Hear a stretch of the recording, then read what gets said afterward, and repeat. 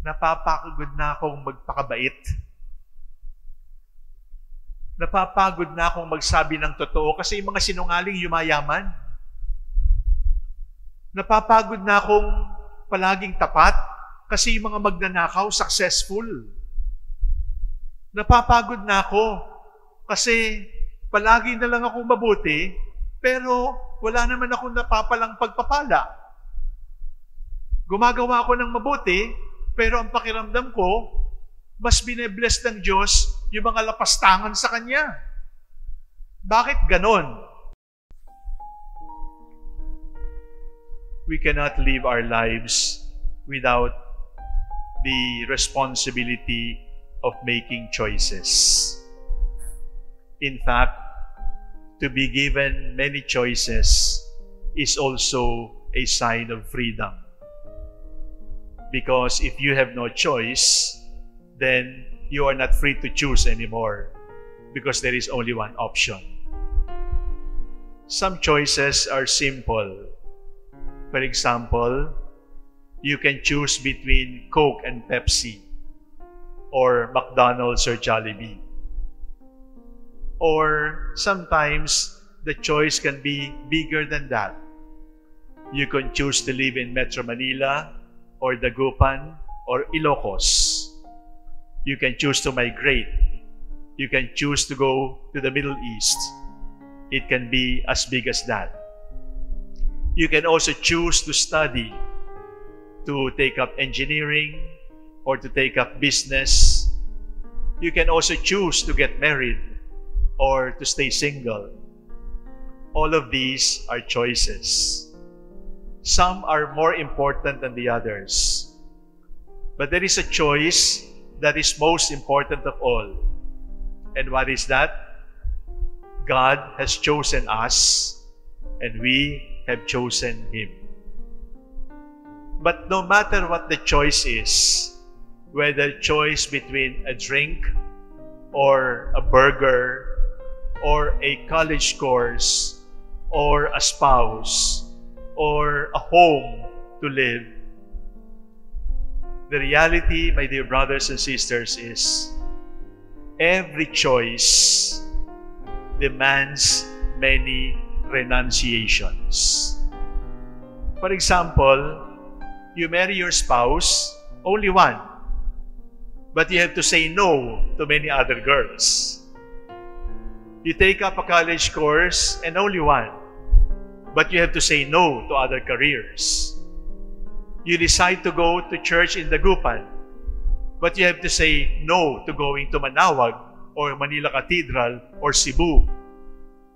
In other words, for every choice that we make, there is a corresponding renunciation.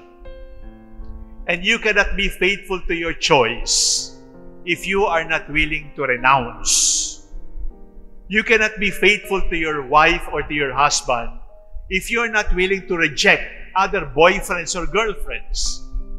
You cannot be faithful to your country if you are a traitor and you want to make deals with other countries who are inimical to this country. You cannot make a choice for life and yet choose abortion and guns. Whenever we make a choice, every choice means many more renunciations. And the choice becomes lesser and lesser if we do not like to renounce. And it is the same with our lives.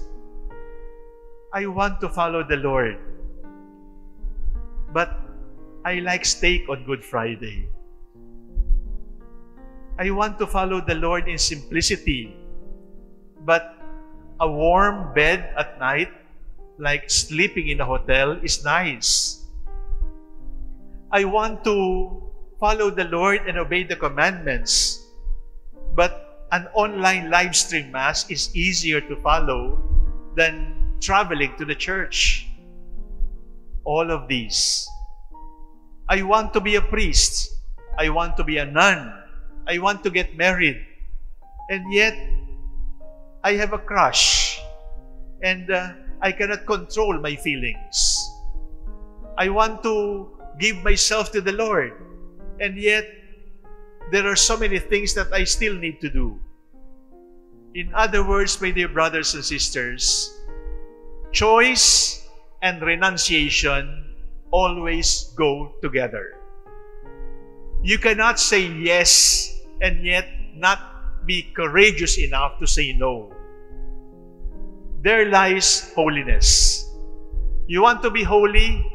Be able to say yes. You want to be holy? Be able to say no to everything that is inconsistent with your yes. But the gospel is quite clear.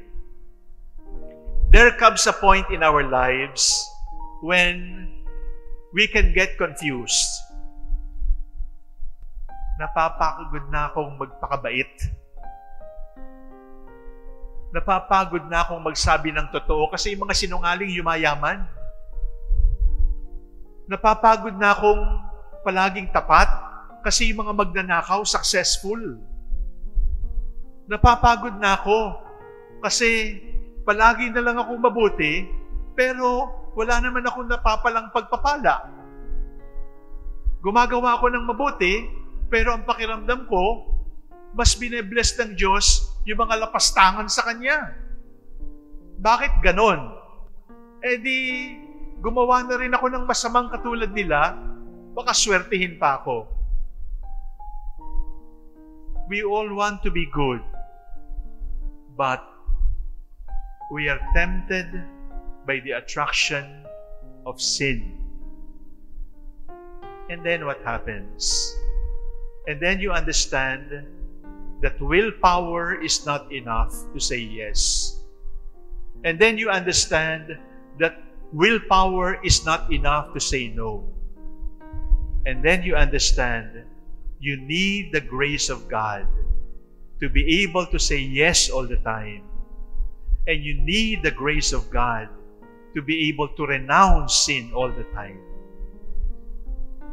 Gusto kong magbago, pero nakakatamad.